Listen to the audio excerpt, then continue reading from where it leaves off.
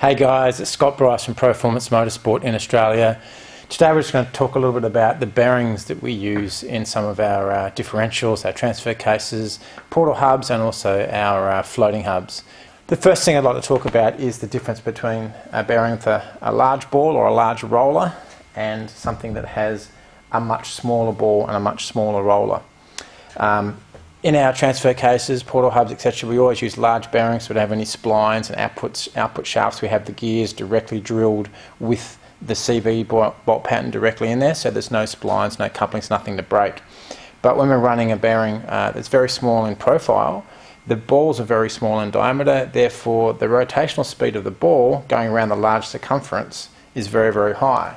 Whereas if we have a larger bearing, same diameter, but a larger bearing with larger rollers and larger balls, if it was a ball bearing or roller bearing, the diameter of this roller or the diameter of the ball is much larger. Therefore, the number of times it rotates going around the same diameter or the same circumference is a lot less than something with much smaller balls. So we have to be careful to make sure that we don't overspeed the bearing in the application. Now, one of the worst applications for overspeeding things is tail shafts and transfer cases, and running a bearing like this in a transfer case probably not going to work very well, being that we're running at 6,000–7,000 RPM. And here's an example of one of these here, one of our transfer case bearings, a very early design. We made the transfer case incredibly light, no splines, nothing to break. Unfortunately, the bearing was very, very small. You can see the size of the ball bearing in here. The rotational speed of that ball was so high that the bearings were turning blue every time we hit about 100, 115 miles an hour, maybe 120 miles an hour. After about 10 minutes of use, the transfer case would heat up and we'd end up with a very, very hot transfer case.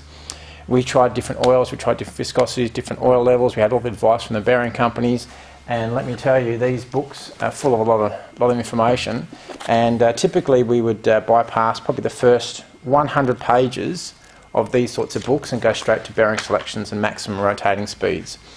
But what we found talking to bearing companies and lubrication companies, and you can't talk to one without talking to the other.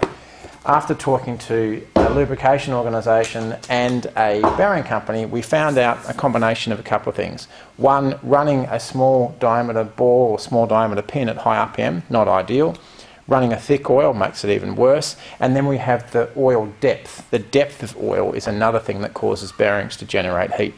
So we went through a lot of testing in our trophy truck over about 2 or 3 years with different oil levels, different viscosities, different height bearings. And we tried different size bearings with different height rollers and pins to try and figure out at what point the bearing can handle the high rotational speeds of transfer cases, etc. Even down to our wheel bearings. This is a bearing off of a floating hub on the rear of our car. Very small bearing, roller diameter, and the rotational speed of the wheel. Running an inferior grease. It was supplied to us by our previous sponsor, which we won't talk about.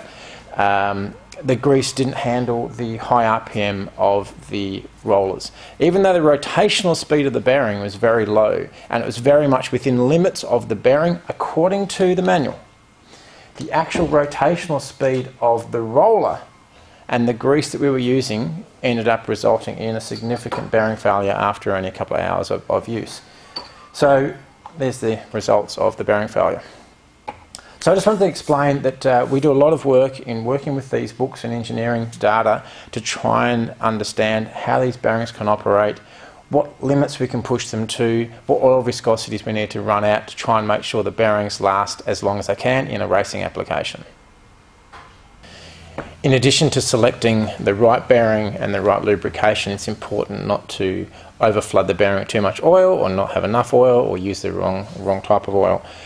We've done a lot of work in our product designs, and you might see some ports in this pinion carrier here, which prevent our products from over-lubricating the bearings and becoming heat generators.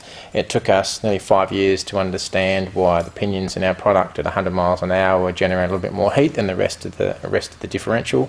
And after lots of research and lots of reading of all these manuals and books and advice from lubrication engineers and bearing engineers, we've determined the ultimate saturation point for a bearing being the amount of oil that the bearing needs to sit in. too much oil, the bearing generates heat. Not enough oil, it'll obviously not get enough lubrication. So there's a point at which you need to make sure you keep that level constant. And our products have been engineered to have feeds into the pinions and then exits out of the pinions to ensure that the pinion bearings and all the bearings don't sit in too much oil and become heat generators. And also when they're sitting in thick oil and running around in saturated oil, it robs a lot of horsepower. So we try to make them very efficient. They don't use a lot of horsepower, they don't get hot, they use the right lubrication to make sure that they don't fail, and ultimately the customer gets the best possible product that we can manufacture. So guys, I hope that explains a little bit about our bearings, why we've chosen them, why we've chosen some small rollers in some applications, large rollers in other applications. But in summary, if a bearing is running at really high speed, you cannot use a low profile bearing in a high RPM application without running some very, very thin oils, very, very low oil levels, and if possible you might need to increase the roller diameter to a larger ball to ensure that the ball's not running around that circumferential sort of speed at too high an RPM. So guys, I hope that explains that. Stay tuned and we'll chop up some more technical videos shortly.